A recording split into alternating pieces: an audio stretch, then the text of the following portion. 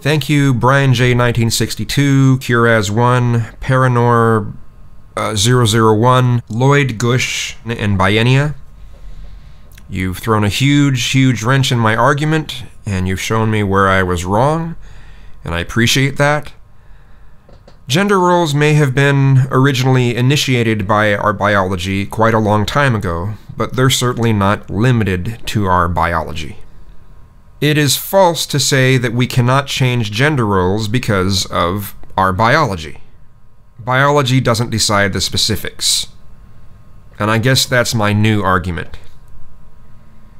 My old argument didn't hold water, and you all proved that it didn't hold water. So thank you.